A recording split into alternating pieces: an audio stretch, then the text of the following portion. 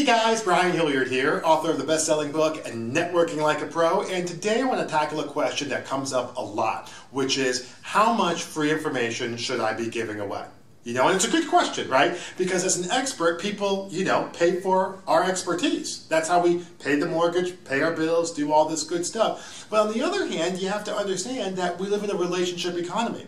Okay? And unless people understand what it is that you're going to do, and obviously how it is that you're going to potentially help with that, okay, they need to be able to have a little bit of a comfort level in working with you. So you have to give away a little bit, but how much is too much? And really my rule of thumb is once you get past 2 or 3 pieces of information with people, so if I'm sitting down and talking to you while networking, or if I'm doing a presentation, a free presentation at the chamber, or I'm, doing a one-on-one coffee connection, those 3 things, once I get past 2 or 3 pieces of good information, really good point, really good point, really good point, then in my mind, at that point, that is a perfectly good time to transition into some paid services. So I might say, boy, you know what, this is some good stuff, and to be honest with you, these are the types of things that we talk about with our clients all the time. It seems like you've got some interest in this. Would you like to talk about maybe potentially working together? And if not, that's totally fine,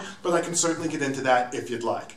You see how I was able to make that real easy? You see how I didn't embarrass the person? But do you see how I was able to clearly say, hey, listen, we've been talking for a little while, I've made some good points, you're jotting down all these notes, which is fine, but this might be a deeper conversation that you might want to take, and if you'd like, we can talk about it. If not, that's okay too, but I'm giving them the opportunity to do that. All right, so I would say when your presentation, 2 or 3 points, good ones. If you're doing a one-on-one, 2 or 3 points, good ones. Networking, 2 or 3 points, good ones. But after that, it is time for the checkbook.